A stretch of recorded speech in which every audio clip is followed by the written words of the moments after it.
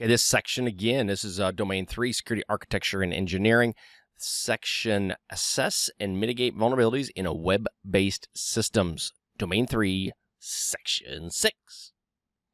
Okay, again, we're going to focus on this objective. It's 3.6, and it is Assess and Mitigate Vulnerabilities in Web-Based Systems. This is a very interesting part as well. All these CISSP aspects, they're funny how they all kind of work together, and it's what a great product it is as far as from a CISSP standpoint on understanding what you need to learn. And I'd say great product on Reduced Cyber Risks. Yeah, it is pretty awesome, but ISC Squared really put out a good, complete understanding of the CISSP. So it's really pretty amazing, since a lot of this stuff I use on a daily basis. Okay, so as we're dealing with vulnerabilities within web-based systems, this is something you can consider, is that you're going to be dealing with this on actually more and more as time goes on, especially as a CISSP and as a cybersecurity professional. You're going to deal with web-based systems all the time, right? Substantially is not the right word, but I was going to use some really cool English, but that didn't work out so well. But bottom line is that there's web-based systems, they continue to grow, and we're seeing it all the time. I mean, anybody that's in this world knows that it's going to be more and more web-based or out of a browser-based systems. So therefore, you need to understand what are the vulnerabilities that are associated with these web-based systems. Now, you have a cloud-based option, which is your serverless piece. This is the utilizing AWS, and instead of using an actual server to run processes, you're using pieces of a server, using just to basically run little applets, or little applets, not the right word, but little serverless integration, where it's just using a fraction of a server to run an operation versus the entire thing. And you'll see that within AWS and the cloud environment. It's just pretty amazing on where it's growing. Now, it's more complex with greater integration, and you're going to now have with APIs, API calls that are associated with web-based integrations. It's just amazing what's happening within the environment. And so therefore, as it becomes more and more complex, it's just something that you're going to have to consider and keep within your understanding of the web. Now, there's a great project out there called the Open Web Application Security Project, otherwise known as OWASP. And this is a nonprofit that's put out there on how should you do development and how should you manage the web applications and security around those. And I highly recommend that if you are a CISSP or a cybersecurity professional that's learning for your CISSP, you need to focus on going to the OWASP and understanding a lot of the security controls that they have. Especially if you have developers that are working for you, they need to understand what is in OWASP and what should they do to be a secure development. It's an open source community, and people provide content around that. But I've passed that on to my developers as well. It's a very good place for you to get some really good knowledge. So again, check it out, OWASP. Now, Web Application Security Testing Cheat Sheet. They have a really cool cheat sheet that I will have in the links at the end of this section. It's also a great place to start when you're dealing with your web application. It talks about what are the main things you need to consider when developing a web application.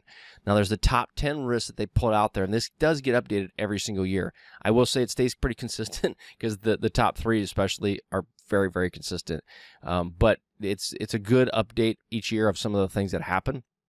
I shouldn't say that the last 7 stay very consistent. The top 3 will change a little bit, but for the most part, they are really, really. It's a really, really good analogy, or I should say summary, of everything that deals with the CISSP and the security world.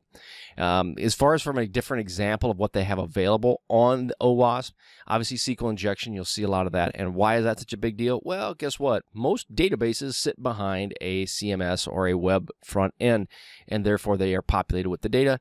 And since they're populated with the data, where does data reside? It resides there. What do people go after if they're attacking a system? The data. That's usually what they want. They either want to deny access or they want to steal the data.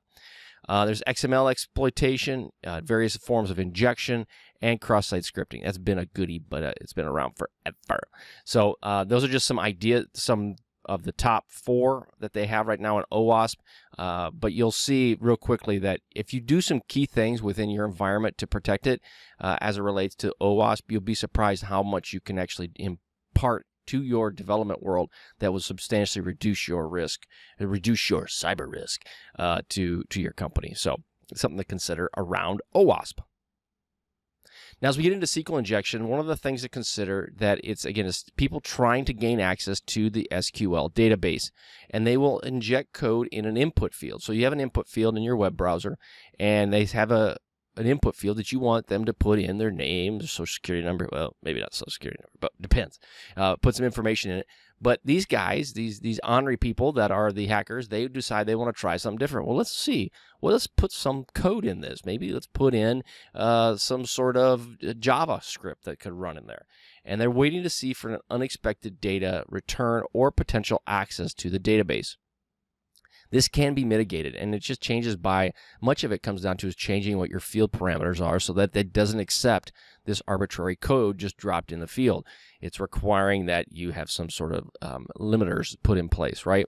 Now, if you leave that just opened up, people are going to stick stuff in it that doesn't belong there. So as a developer, it's imperative that you put the right level of parameters around your input fields. So again, it comes down to various input fields, incorporate limits on the fields. We talked about that. And then account privileges. Yes, like everything comes back to is account privileges. But why does this become a problem? Because it's hard. It's not the easiest thing to do. And so therefore, and many times it's better you got a tight development cycle. You got to get it done. And I've noticed this even with the development team that I've worked with in the past. Again, they follow sprint cycles and they're working on these specific development stories. But what ends up happening is security becomes a secondary, and or they don't really totally understand it. So what do we do as humans when we don't understand something? We ignore it. Yeah, that works out really, really well. But again, those are the things that you can do to protect against a SQL injection. Now, as you're dealing with vulnerabilities, and we'll talk about this throughout the CISSP training, but there's a resource for vulnerabilities that you can find out if you're trying to understand what is vulnerable, what isn't. Now, many of you that are watching this that may be from a CISSP background or from a security background may know this already. However, many people struggle with this. I was actually talking to a CIO the other day, and he was aware of it, but he couldn't remember where it was. So as a security professional, you're going to have to be able to convey this to senior leaders. Where does all of this reside and what does it mean? And you have to do it in layman's terms so that they actually understand what you're saying. You're not just saying geek speak and they don't have a clue with what you're trying to say. So imperative. You almost need to do something in my training about how should you properly talk to senior leaders. Hey, that's a great one. I'll do that. I can do a podcast off of that. Anyway, those are some really good points around resources for vulnerabilities. Now, actually, I never said it yet. Anyway, National Vulnerability for Database. Squirrel. Sorry, got distracted. There's the National Vulnerability Database, which is available, NVD, and that has all the vulnerabilities that you will find that are released on a daily basis. And as if you have, for example, Eternal Blue, when it came out and some of the vulnerabilities that were around that, some ransomware, different aspects around that, all of those different variants will be put in this NVD. Now, there's also scanning tools that you can use to scan your front-end web browsers. And this is, they're free and there's paid, depends upon which ones you want to use. OWASP has a really good listing of free and paid. Now, I should say they have a free scanner that they use. It's really pretty good. And then they also have a list of paid providers as well. So there's different scanning tools that you can utilize for your company. The OWASP vulnerability scanner, I agree. I think it's a really good place to start, especially if you're trying to get some level of understanding around the vulnerabilities that are associated with your web presence.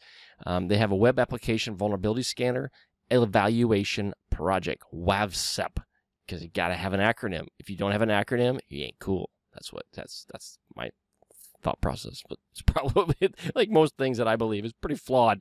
But anyway, that is their vulnerability scanner, and then they have the paid versions as well on OWASP.